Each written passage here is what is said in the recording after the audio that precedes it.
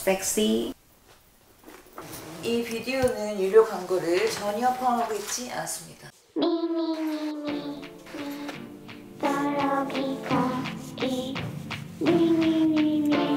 Hi, I'm Vivian.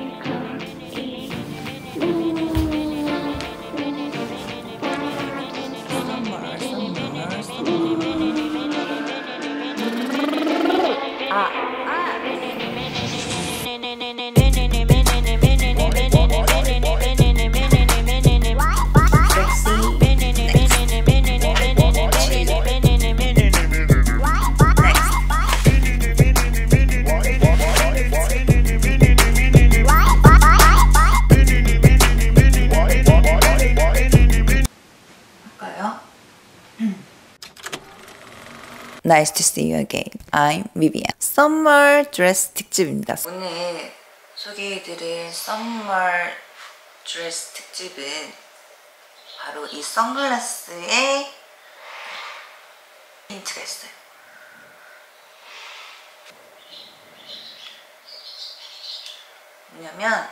뭐냐면 좀 그만해야겠다. 제가 올 여름 Summer 트렌드를 소개해드리면서 썸머 메쉬 니트 드레스 탑 3를 소개해드리도록 하겠습니다. 썸머 니트는 굉장히 시원하고 오히려 면보다 통기성이 좋은 썸머 니트 드레스예요. 오늘 그냥 메쉬 니트 드레스가 아니라 명품 썸머 드레스입니다. 그래서 오늘 룩 3를 보여드릴 건데요. 거기서 이제 첫 번째 룩 가보실게요.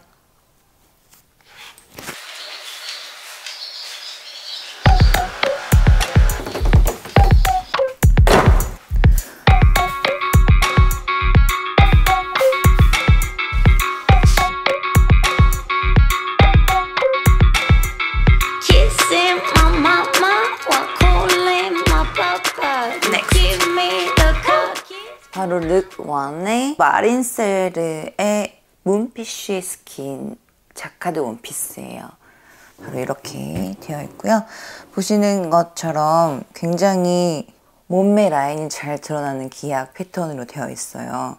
그래서 전체적인 쉐입이 머메이드 쉐입으로 되어 있는데 넥라인이 홀터넥으로 되어 있어가지고 어깨 라인이 예뻐 보이는 그런 원피스입니다. 요즘 썸머 트렌드 자체가 이런 기악 패턴이나 아니면 자잘한 플라워 패턴이 이번 시즌 트렌드였는데 이런 트렌드가 잘 반영된 프린트 원피스에다가 게다가 이런 라인까지 굉장히 스포티하고 몸매까지 더 돋보이는 부담스럽지 않은 심플한 원피스이기 때문에 룩 1으로 가장 먼저 소개를 해드렸습니다. 이게 보시면 아시겠지만 제가 여름에 특별히 메쉬 니트 드레스가 시원하다고 얘기를 하는 게 소재 구성 자체가 비스코스 97%에다가 폴리 3%예요. 그래서 굉장히 시원한 소재이고 세탁기 사용도 가능하기 때문에 소재 자체도 면처럼 달라붙지 않기 때문에 훨씬 더 여름에 입기 편한 소재예요. 게다가 통기성하고 신축성이 굉장히 좋기 때문에 오히려 면보다 더 입기 편리한 측면이 있어요. 그리고 이제 이런 니트를 자카드 니트라고 부르는데 자카드 니트는 특징이 입니다. 그리고 이제 이 패턴은 이 마린세르의 특별한 패턴 중에 하나인데 바로 문스킨 패턴이에요. 이렇게 보시면 아시겠지만 굉장히 저는 이번 마린세르의 원피스가 정말 디자인이 잘 됐다고 느끼는 중에 하나가 쉐입 자체가 머메이드 쉐입인데 스포티하면서도 약간 이너 쉐입인데 머메이드 라인 아시죠 여러분? 허리가 잘록하고 엉덩이가 잘록하고 그 다음에 이제 다리 쪽으로 모아지는 라인을 머메이드 라인이라고 하는데 그 머메이드의 패턴 자체가 문피쉬라고 해가지고 마린세르의 문 그리고 피쉬 약간 그 물고기 비늘 같은 문피쉬 스킨 물고기 비늘 스킨 패턴이라고 이름까지 붙였어요. 그래서 문피쉬 스킨이라고 해서 그 스킨의 가슴 부분, 엉덩이 부분, 또 이런 무릎까지 와우. 이렇게 3D 입체를 적용을 해가지고 여자의 몸매를 야하지 않으면서 정말 섹시하고 스포티하고 우아하게 보일 수 있는 모든 장점을 다 담은 썸머 드레스가 이 마린세르의 드레스가 아닌가 싶어요. 그래서 이 문스킨 패턴으로 된 거는 이 드레스뿐만 아니라 티셔츠, 플레어 스커트, 그리고 수영복도 있어요. 수영복 같은 경우에는 제가 정말 너무 구매하고 싶었지만 구매를 조금 망설이고 있는데 비싸서. 여기 파페치 스페셜 영상에서도 했었던 것처럼 그 파페치의 Positively Conscious 브랜드의 제품으로 나와 있어요. 그게 뭐냐면 윤리적인 브랜드를 선정하고 평가하는 Good on You라는 캠페인에 함께하는 건데 그만큼 소재의 혁신에도 신경을 쓰고 있는 마린세르라는 거죠. 그래서 저는 항상 브랜드를 생각할 때 브랜드의 철학을 보고 또 그 브랜드의 추구하는 디자인 그리고 방향성을 보고 그 디자인을 좋아하고 그 디자인에 빠져들기 때문에 아무튼 그래서 제가 마린세르를 좋아하는 얘기는 여기까지만 하고 이게 룩 1의 드레스였고요. 그리고 룩 1에 같이 코디한 건 바로 짠! 바로 이 제품입니다. 쇼숑! 파페치 언박싱에서도 했던 건데 짠! 여기 두둥! 소지하고 다닐 걸 대비해서 이런 디테일이 있고 또 마린세르 하면 또 문프린트 이렇게 문프린트가 초점화 문프린트가 되어 있고요. 짜잔 열면은 짠! 짠! 여기도 이렇게 문프린트가 되어 있어요.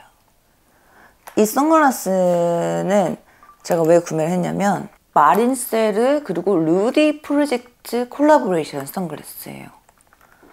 마린세르 루디 프로젝트 콜라보레이션 선글라스. 한눈에 반한 선글라스예요. 왜 한눈에 반느냐면 90년대 스타일, 2000년대 스타일 선글라스예요. 이렇게 아이고 끼기 전에 얘를 보시면 블루 틴트 렌즈로 되어 있고 또 오버사이즈 프레임 그리고 끝을 이렇게 구부린 디자인이 되어 있어요. 그래서 굉장히 액션감 있는 디자인이고 스포티한 디자인인데 불구하고 어디에도 어울려요. 세미 정장에도 세미 수트에도 굉장히 잘 어울리고 세미 원피스에도 잘 어울리고 또 가장 중요한 건 제가 요즘 빠져있는 빈티지한 멋스러움도 있다는 거. 빈티지한데 또 굉장히 트렌디해. 그래서 바로 제 원픽이 된 선글라스입니다. 그래서 이 선글라스와 같이 톤온톤으로 스타일링을 해줬어요.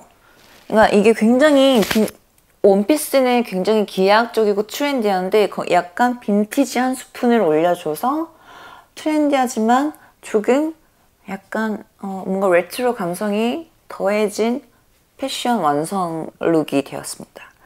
그래서 전체적인 룩을 약간 톤 다운 시켜주는 선글라스까지 해가지고 완성이 되었어요. 신발은 사실 슈즈는 제가 이 블랙 플랫폼 힐을 선택한 이유가 이 블루 드레스의 스티치 라인이 블랙이에요. 다크 블루인데 다크 블루 힐 신어도 예쁠 것 같고 한여름에는 좀 더 시원한 걸 해도 되겠지만 지금 같은 날씨에는 이 정도 플랫폼 힐을 신어줘도 굉장히 높기 때문에 높이에서 나오는 그 시원시원함, 높이에서 나오는 걸음걸이의 시원시원함을 저는 좀 같이 어우러지게 하고 싶어가지고 또 이 원피스 자체가 굉장히 프린팅이 많기 때문에 슈즈는 뭔가 좀 더 미니멀하고 솔리드 컬러가 있는 걸 택했어요. 슈즈까지 좀 화려하면 너무 투머치일 것 같아서 이렇게 해서 룩 1의 완성입니다. 그리고 TMI 중에 하나인데 제 머리색하고도 깔맞춤이에요. My hair color is blue. It was. Not now. I think so. 다 빠졌네. If you do want more say about this look, please check my Instagram or please check my TikTok. Fashion TikTok or Reels. Next. 2.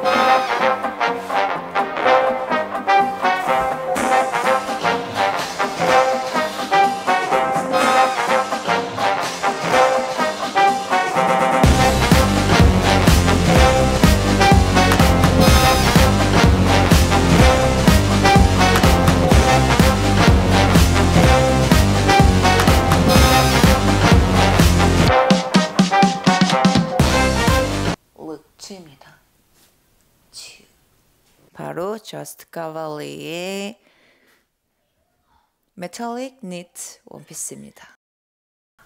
오늘 룩에는 찰떡인 힘의 컷을 또 했어요. 힘의 컷 스토리는 또 이 카드에 있습니다. 카드가 만약 준비가 안 됐다면 아마 유튜브 쇼츠 베타로 넘어갈 거예요. 유린이는 항상 이렇게 소스를 준비해 놓고 있습니다. 이 니트는 정말 썸머 메쉬 니트 드레스의 정석이에요. 소재 자체가 어떤 소재로 되어 있냐면 메탈릭 니트로 되어 있는데 빛에 받으면 반짝이는 메탈릭 니트예요. 어떤 느낌이냐면 입었을 때는 전혀 까슬까슬하지 않은데 여름 입으라면 까슬까슬하고 시원한 소재 있잖아요. 그런 소재예요. 근데 입었을 때는 전혀 까슬까슬하지 않은 정말 스페셜한 그런 소재입니다. 그래서 정말 제가 여름에 롱 원피스지만 시원시원하게 보일 수 있는 게 이런 메탈릭한 아웃핏하고 살짝 비춰짐이 있어요. 그래서 이렇게 다리를 움직였을 때 다리 모양이 살짝 시스루로 보여요. 그리고 그 사이로 살짝 바람이 들어와요. 시원함은 물론 보이기에도 굉장히 시원해 보이는 그런 썸머 니트입니다. 정말 편해요. 엄청 얇아가지고 얇고 제 손가락이 다 비춰지는 소재예요. 그래서 속바지랑 니플 브라는 필수이긴 하지만 앞치기 가운 하나만 걸친 듯한 그런 정말 편안한데 멋스러운 그런 원피스입니다. 저스트 가발리는 워낙 이렇게 패턴으로 굉장히 유명해요. 이번 썸머 시즌은 이렇게 패턴 트렌드가 굉장히 강하기 때문에 저스트 가발리도 기하학적인 패턴 트렌드를 이렇게 선보였지만 원래 저스트 가발리는 기하학 패턴 프린트로 굉장히 유명한 브랜드예요. 원래 이제 브랜드 아이덴티티 또한 기하학 패턴 프린트로 굉장히 화려한 브랜드로 많이 알려져 있기도 하고요. 패턴 끝에 소매나 넥라인 그리고 밑단까지도 패턴에 맞춰서 디테일한 부분까지 조화롭게 마무리를 했기 때문에 디테일, 패턴, 컬러 그리고 소재까지 이번에 정말 잘 나왔어요. 이제 또 디테일한 스타일링 팁을 드리자면 이런 솔리드 원 컬러 패턴이 이렇게 들어가 있을 때는 헤어스타일을 심플하게 하는 게 훨씬 더 시원해 보이고 깔끔해 보여요. 그래서 저 같은 경우에는 얼마 전에 히미컷을 했기 때문에 앞머리를 앞으로 넘겨주고 집게핀 올림머리 스타일을 했습니다. 컬러도 원 컬러로 맞춰줬어요. 이렇게 집게핀까지 화려하면 좀 튈 수 있을 것 같아서 이 집게핀도 퍼플 컬러로 해서 조금 이 룩에 묻어나도록 해가지고 조금 머리 헤어 컬러에 묻힐 수 있는 어두운 퍼플 컬러로 했고 어두운 퍼플 컬러로 매칭을 해줬고 그래서 좀 봤을 때 너무 블랙이면 또 너무 심심할까봐 톤온톤으로 컬러를 맞춰줬습니다. 목걸이도 저는 비비안웨스트우드 빈티지 컬러를 또 해줬습니다. 비비안웨스트우드 빈티지 목걸이도 굉장히 다양한데 저는 이제 파스텔 계열로 해줬어요. 이게 진주 타입도 있고 펄 타입도 있고 큐빅 타입도 있는데 저는 이제 이 컬러와 톤은 되지만 튀지는 않고 이 안으로 믹스 매치할 수 있게 매치를 해주려고 컬러도 약간 파스텔하면서 묻힐 수 있는, 그렇지만 그 안에서 다채로운 아이템으로 매치를 해줬어요. 그래서 이 반지나 제가 하고 있는 것들도 빈티지 샤넬, 그리고 메종마르지엘라의 빈티지는 아니지만 제가 마구 사용하는 바람에 다 까져가지고 본의 아니게 빈티지가 된 메종마르지엘라의 반지. 그리고 이것도 이거는 인스타로 문의가 정말 많이 왔는데 메종마르지엘라인지 알렉산더 맥퀸인지 어디 건지 제가 구매 목록을 뒤져봐야 해요. 그래서 조금만 기다려주세요. 어디 건지는 제가 바로 찾아봐가지고 올리도록 하겠습니다. 그래서 이렇게 네일까지 약간 빈티지한 걸로 다 완성. 빈티지 하면서 추상적인 디자인으로 해서 룩의 완성도를 높였어요. 빈티지 샤넬. 또 요즘 액세서리 트렌드는 제가 또 따로 하겠지만 액세서리랑 네일 트렌드가 이렇게 레진 아트, 레진으로 추상적이게 하는 게 굉장히 트렌드거든요. 여러분들을 위해서 레진 아트로 된 반지를 굉장히 많이 사두었습니다. 여러분 꼭 이 카드에 나올지 안 나올지 모르겠어요. 저희 콘텐츠 굉장히 많으니까 많이 봐주시면 유익한 시간이 될 거예요. 그리고 제 룩에서 빠질 수 없는 게 바로 선글라스죠. 이 룩에는 두 가지 선글라스를 준비했는데요. 바로 아크네 스튜디오의 시그니처 선글라스, 그리고 발렌시아가의 패턴 선글라스입니다. 왜 두 가지를 했냐면 둘 다 약간 장단점이 있어요. 그래서 여러분께 두 가지를 했을 때 어떤 장단점이 있는지 보여드리려고 일단 두 가지를 준비를 했습니다. 저희 첫 번째 선글라스는 바로 아크네 스튜디오라고 써져 있어요. 진짜 이 선글라스는 한때 아크네 스튜디오의 시그니처 선글라스라고 불릴 정도로 정말 많은 카피 제품이 나왔었어요. 여러분들 한 번쯤은 보셨을 거예요, 이런 디자인을. 그래서 이 선글라스를 택한 이유가 이 솔리드 원 컬러 패턴이라고 얘기한 이유가 원톤이잖아요. 퍼플이지만 퍼플 컬러의 전반적인 퍼플 컬러에서 포인트가 되어주는 선글라스를 껴주는데 이 쉐입 자체가 제가 매치했던 액세서리처럼 빈티지한 쉐입이에요. 그래서 요즘 트렌드인 90년대, 2000년대 바이브랑 맞는 선글라스이기 때문에 헤어스타일 함께 매치를 해서 뭔가 굉장히 트렌디하지만 레트로한 패션의 완성을 해줄 수 있는 게 이 첫 번째 아크네. 아까는 이제 포인트, 솔리드 컬러로 포인팅을 해줬다면 패턴을 톤온톤 형식으로 같이 매칭을 해줬어요. 그래서 이 패턴과 함께 어우러지기도 하고 컬러 자체가 포인트가 되기 때문에 함께 매치를 했을 때 전혀 투머치로 보이지 않고 조화롭게 트렌디해 보일 수 있는 아이템이 되어주기도 하고요. 그냥 여기에는, 이 룩에는 라이닝이 되어 있는 선글라스보다 이렇게 볼드한 선글라스가 더 잘 어울려요. 아까 봤던 이 아크네 선글라스와 이 선글라스처럼 뭔가 볼드한 선글라스가 또 90년대, 2000년대 바이브 뿐만 아니라 빈티지 아이템 뿐만 아니라 이런 추상적인 패턴에는 볼드함으로 이 패턴의 자잘자잘함을 잡아주는 효과가 있기 때문에 그래서 이렇게 원투 픽의 공통점이 있기도 하고요. 이거는 제 최종 픽인데요.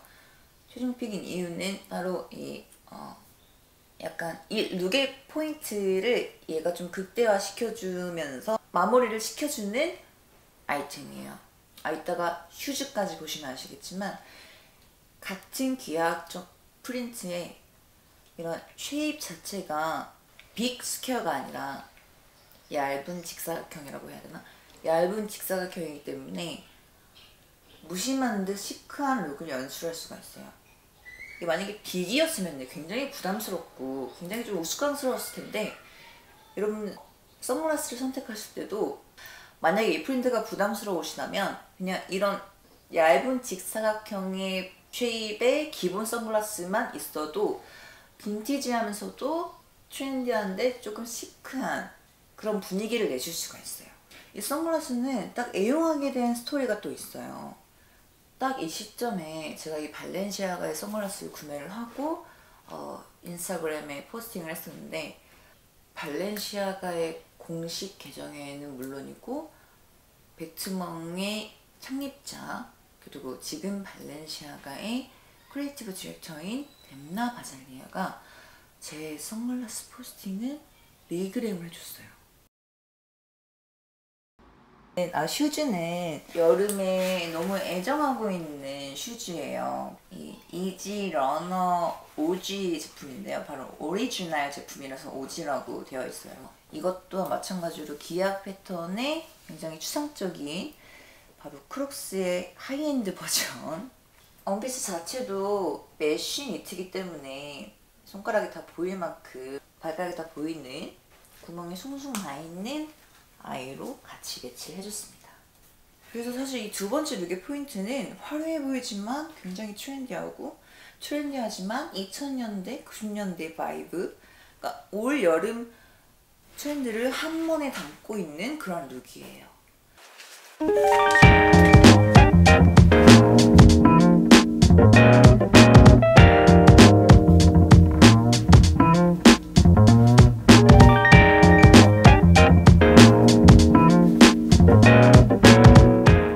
여러분 드디어 마지막 룩 3입니다. 분위기가 완전히 달라졌죠. 미니멀한 헤어스타일에 미니멀한 귀걸이, 미니멀한 액세서리까지. 목걸이도 최소화했고요.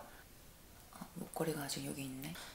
이 세 번째로 이 룩을 보여드리는 이유는 포멀한 룩이기도 하고 좀 시크한 룩이기도 해서, 또 이 로고 플레이가 사실 작년에 로고 플레이가 굉장한 트렌드였어요. 로고 플레이가 굉장한 트렌드였는데 이번 시즌에는 로고 플레이가 좀 더 잔잔하고 좀 은은하게 변화했어요. 그래서 예전처럼 뭔가 빅, 나 발렌시아가야 이런 거보다 그냥 은은하게 자세히 보니 발렌시아가네.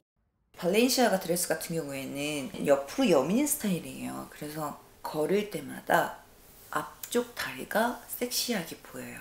왼쪽 다리가 섹시하게 보이고, 여미는 방식은 한복과도 비슷하고 가운이랑 약간 비슷해요. 그래서 어떻게 보면은 한복처럼 아니면 치파와 비슷한 아시아의 그런 디자인적 방식을 채용을 했고요. 그 채용함과 동시에 통기성과 그 섹시함을 빼먹지 않은 그런 디자인 포인트 디테일이 있었고, 마지막 룩은 포멀 시크한 룩이다 보니까 완전 닫힌 세미 폴라 넥이에요. 그래서 이런 넥라인에서는 물론 이렇게 볼드한 선글라스를 매치해줘도 좋지만, 시크하고 뭔가 도시 여자 같은 느낌을 내줄 수 있지만, 볼드한 선글라스보다 조금 쉐입이 약간 날카로운 걸 매치를 해줬을 때 좀 더 시원해 보이고 좀 더 트렌디해 보일 수 있다는 거, 그게 약간의 팁이에요. 팁 아닌 팁?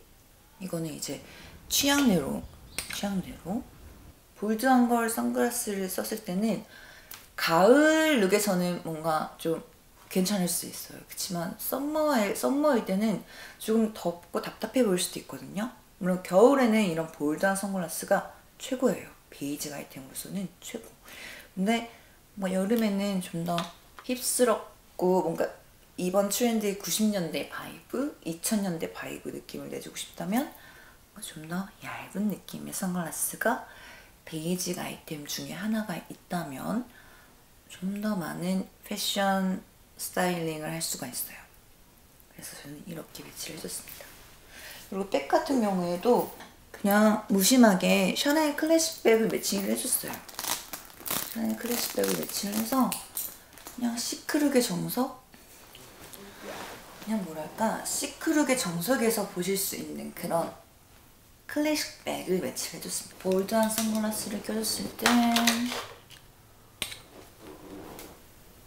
섹시 니트 드레스 특집이잖아요. 썸머 니트 드레스. 썸머 니트의 장점은 우수한 통기성, 우수한 신축성, 그렇기 때문에 몸에 달라붙거나 찐득찐득하지 않는, 그리고 면티를 입으면 여자분들 이렇게 땀에 젖으면 나 땀났어 라는 그런 자국이 면 같은 경우에는 이렇게 스며들면서 보이잖아요. 썸머 니트는 그렇지 않다는 거. 또 요즘 착한 소비가 있기 때문에 실크가 동물성 재료가 굉장히 많아요. 그래서 뭔가 이제 이거는 좀 딥한 얘기니까 다음 컨텐츠 좀 하고, 여름에 주는 그런 썸머 니트의 약간 유니크함은 소재를 고를 때, 특히 뭐 지금은 이제 썸머 니트 한 소재로 되어 있는 원피스를 다루기 때문에 잘 모르지만, 썸머 니트와 약간 실키한 소재가 만났을 때도 느낌이 다르고, 썸머 니트 탑에 플리츠 스커트 같은 걸 매치했을 때도 느낌이 다르고, 휴양지에서 입는 썸머 니트 모노키노나 썸머 니트 비키니 같은 걸 입었을 때 또 느낌이 달라요.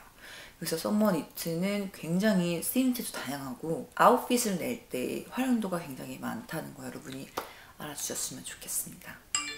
오늘 룩 1, 2, 3에는 여러분 모두 다 반전이 있습니다.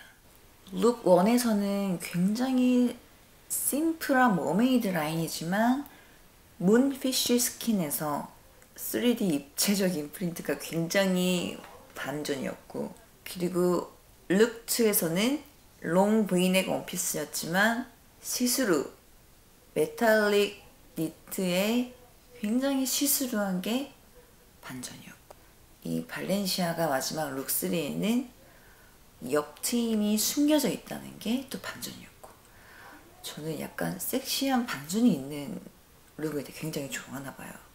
저도 이거를 찍으면서 알았어요. 이 룩 1, 룩 2, 룩 3까지 해봤어요. 어떠셨나요? 지금 시간이 이거 하는데 6시간 걸렸어요. 6시간. 와우. 제가 지금 썸머 스페셜로 니트도 있지만 티셔츠 드레스, 제가 처음 입고 나온 게 메종마르지엘라 카드, 메종마르지엘라 스페셜도 할 게 있고, 휴양지 썸머 드레스 하면 또 휴양지잖아요.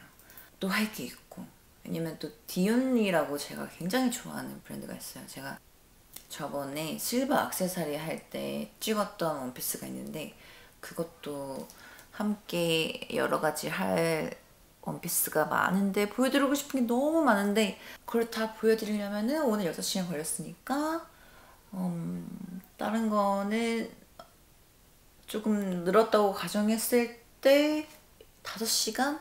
그 다음에 또 할 때는 4시간? 그 다음에 또 할 때는 3시간까지는 안 되겠고,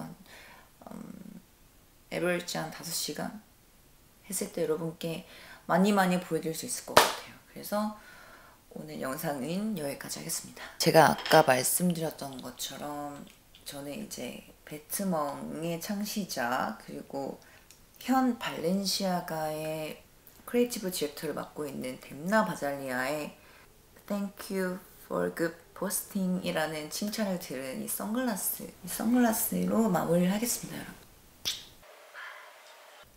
Bye. Thank you for very much for watching and see you again. Bye. Bye.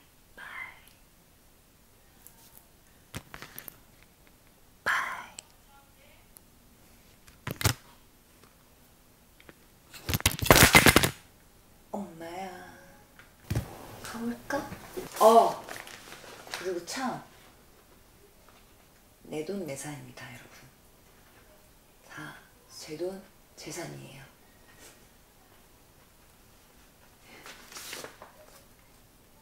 This is the end of the video. This is the end of video. This is the end of video.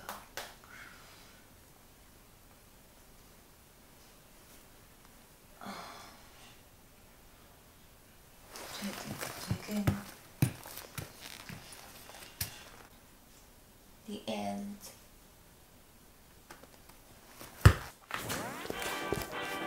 여러분 안녕하세요. 오늘은 지금 비가 굉장히 많이 오고 있어요. 오늘 제가 썸머 드레스 스페셜 영상을 찍으려고 했는데요. 아쉽게도 비가 내려서 실내에서 찍게 되었습니다. 실내 영상 썸머 드레스.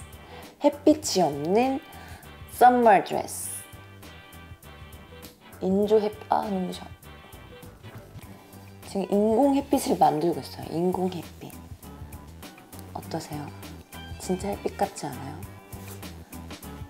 눈부실 정도로 돼야 돼.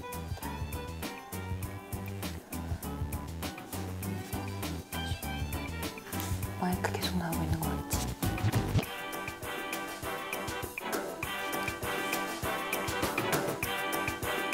앵글 바꿔서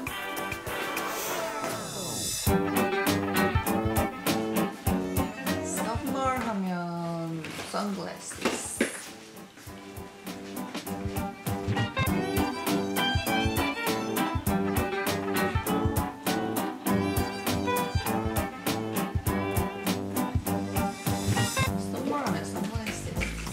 선글라스 특집도 해야 됩니다. 아무 말. 여러분은 지금 인트로를 보고 계십니다. 인트로. Thank you for seeing me again. So today I'm gonna do special for what? Sunglasses?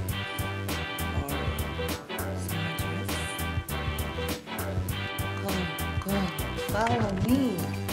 배터리가 없어.